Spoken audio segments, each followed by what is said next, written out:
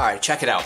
So, over the last month or so, probably a little bit longer, I've been seeing ads on Facebook and Instagram for this certain trimmer. It's been bragged about that this thing is awesome for doing designs, getting real close, doing skin fades, but really mostly for designs. The initial market price was like 50 bucks, which honestly, still not bad for a tool that could potentially be really awesome to add to your tool collection and your kit. So I did some research. The other day, I went on Alibaba, which is, if you don't know, it's a lot similar to, it's very similar to like DHgate and AliExpress. It's stuff from China, yada yada yada. So I looked up these trimmers. This one right here. You may notice it, you may recognize it. Well, you probably notice it because I'm showing it to you, but you may recognize it. You can get these from China for like 5 bucks. If you buy enough of them, you can get them for 5 bucks. I think the threshold is like maybe 5 or 10. So if you buy like 5 or 10 at a time, you get them pretty cheap. Now, I didn't want to buy that many because if they were shit, I don't know what I'm going to do with them. So I actually found one on eBay, brand new, for I think I paid 20 bucks for it. So it was right in the middle. I didn't pay 50, wasn't paying 10. So basically what I'm gonna do, I have actually 2 clients today. I have 2 clients today that I'm gonna cut, and I'm gonna try this out. I'm gonna show you pictures when it's done, and I'm gonna give you my honest feedback about this trimmer.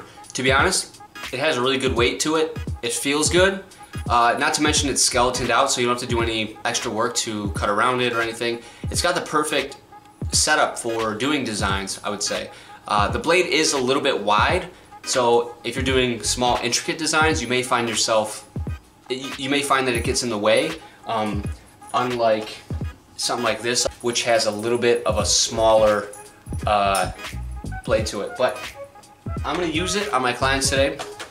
One of them's getting a skin fade, one is not, so either way, I'm gonna give you guys my honest feedback and let you know how these are. Other than that, for 20 something bucks, if it ends up being shit, so be it.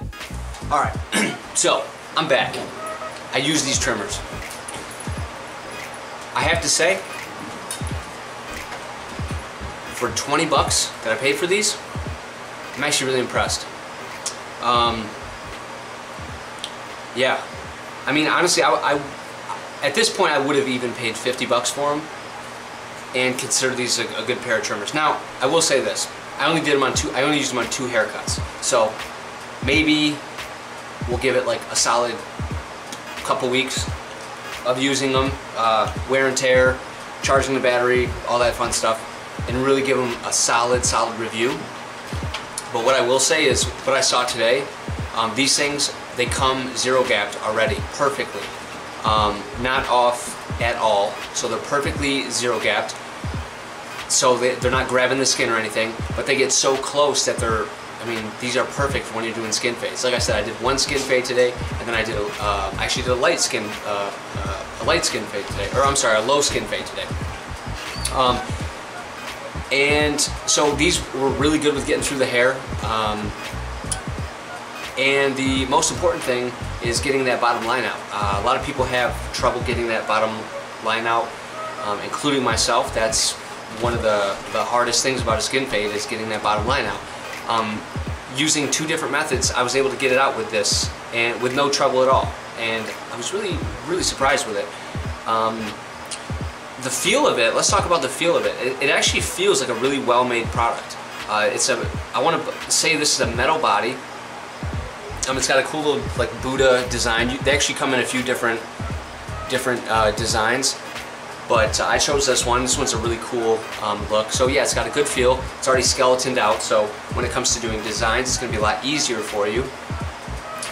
And the one that I got, so I don't know if they come in different kits or anything, but the one that I got, let me see if I can get this out of here. I originally thought that it came with a regular charging cable, almost like your regular clippers come with, but they don't. They actually, the bottom right here twists off and comes out, and then what you have is a battery like this that slides inside of it. it comes with an extra battery, which is huge when you're in the shop. If you're a barber, you know that running out a battery when you're in the middle of a cut kind of sucks, especially if you're new like me and don't necessarily have a bunch of extra tools that are already charged up.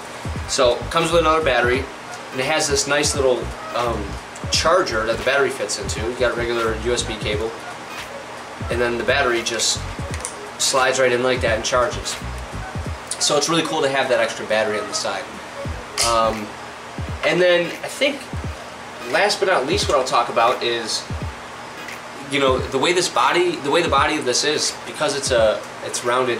A lot of people like the like the Babyliss clippers and trimmers and stuff. Because of that round body, it has a completely different feel. I'm used to the Andes and the Walls, which I personally like a lot better.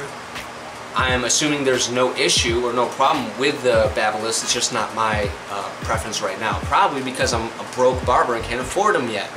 But I'll get there. But I did notice this was a little bit harder to get used to the body style of it.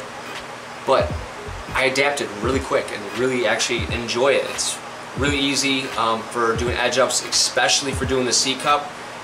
These work really good at. So pleasantly surprised. Button not on the side with these ones. And the reason I even bring that up is because the Andes Slim Line has the button right on the front that you just, you know, flick up. This one actually has a push button, kind of like a soft rubber pad button on the come on now, get in there, on the bottom here, which, you know, is pretty neat. It's out of the way. You're not going to hit it, accidentally turn them off. Overall, I give these probably, I don't know, probably like a 9 out of 10. I don't even know what the extra point would be, but these are damn near close to perfect. I just don't want to give the extra star yet, or the extra point rather, because I've only used them for 2 haircuts. So maybe I'll make another video and update you guys on that. Other than that, check out the pictures. Yeah, check out the pictures from the haircut. Let me know if you like them, if you have any comments or anything. I'm going to try to post a little bit more videos coming up. And yeah, I have a special announcement for you guys on the next video, so don't forget to hit that like button, subscribe button, and if you have any comments, put them below. Thank you guys. We'll see you later. I'm going to go eat some pizza. Yerd.